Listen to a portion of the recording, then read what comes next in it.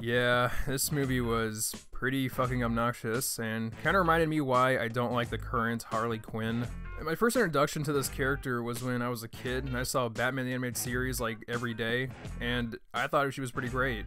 There was a really solid episode about Harley being trapped in an abusive relationship, how she's always being used by the Joker for his own personal gain, which is actually pretty some deep stuff. Now, I haven't read the comics, but based off the media platforms I've seen of this character, this is where she peaked. I mean, I played the Arkham games. She was fine, I guess.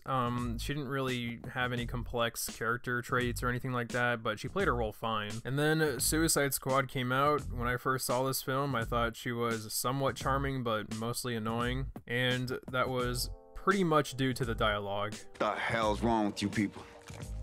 We're bad guys. It's what we do. And for Birds of Prey, she's just straight up obnoxious. I mean, Margot Robbie's a great actress. She has the potential to be a good Harley Quinn. Unfortunately, she's dressed as a Hot Topic employee and they don't give her anything funny to say. I get it, comedy is subjective. If you found the movie funny, more power to you. But I have to ask, were people really in tears from laughing so hard when Harley Quinn was like, oh, I really want to eat my sandwich. Oh, that's so funny. Like, they played the over-dramatic music over something that's not so dramatic, but it is for the character. Like, how many times have we seen that cliched bullshit? I would think by now that's a pretty outdated gag. Like, the only people I see laughing at that type of humor are fucking twatter echo chamber people who unironically say Yas Queen. So yeah, the lead kinda sucks. How about the other characters? Well, Black Canary is kinda boring. The detective is boring, the little child thief is boring, but surprisingly enough, the character that shouldn't even be in this film has the most personality, that being Huntress. I mean, yeah, she does stuff, but it's like Wonder Woman and Batman vs Superman. She helps, but if you cut her out of the movie almost completely, it would change nothing. But I'm glad they didn't because she was actually pretty funny.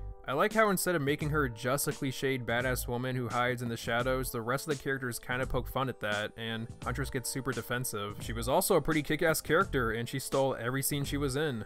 Now, they kind of do the same thing with the detective character, like making fun of her for being a cliched 80s cop, but it doesn't really work. Especially since the other characters are cliched and they're never made fun of for it. For example, the thief is a runaway child with a bad family life. Yeah, haven't seen that before.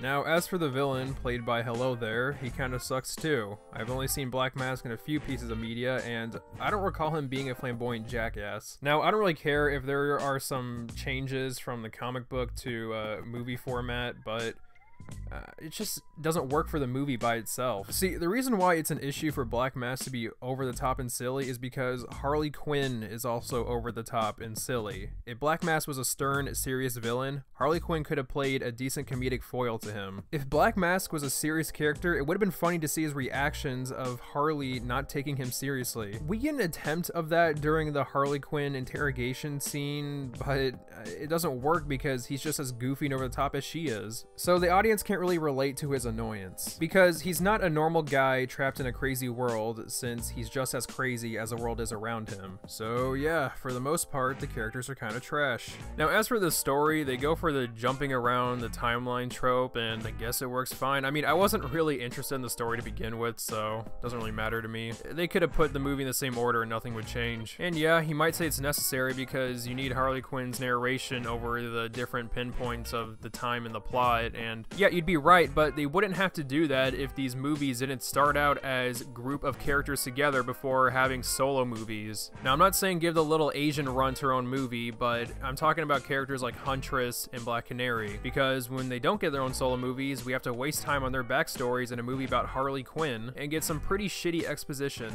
Now, the only time I was actually interested in the story was when Harley Quinn's relationship with Joker was brought up, because it reminded me of the old Harley Quinn. Even though it wasn't handled the best, I did like the fact that the shopkeeper betrayed Harley Quinn after she said that he was the only one that cared for her. The reason why this doesn't work is because this character literally comes out of butt fucking nowhere, and we only have like 2 scenes before we meet him and then he betrays her. We didn't build a long enough connection for this shopkeeper character and construct this reaction of us being surprised, and Yeah, I wasn't really surprised when he betrayed her because I barely knew the guy, so I didn't know him well enough for him to do something like that. He could have done anything and I would still buy it. For the life of me, I don't know why the sandwich maker for Harley was the guy that ratted her out. Even though the sandwich gag is stupid, at least he's essential towards something that Harley really cares for, which is the dumb little sandwiches. It would have been a lot better if the sandwich dude betrayed Harley Quinn and, you know, give him a little more character depth, make him a more likable character instead of just a background character. That would have made more sense. And maybe at the end of the film, she can learn how to make the sandwich for herself instead of relying on others. You know, just tying something back to her character development. I will say one other positive I have with Birds of Prey is it's at least trying to be its own thing. What drove me nuts about the MCU was that around the third stage, every movie had to connect in some way, so I felt like I was watching a 2-hour-long advertisement for the next movie as opposed to its own solo film. People seem to be more excited about the end credits rather than the film itself. Birds of Prey has its own style. It kind of takes elements from Suicide Squad, which is good because that's the type of movie it's supposed to be. I mean, yeah, Birds of Prey isn't really a good film, but at least it's trying to be its own thing.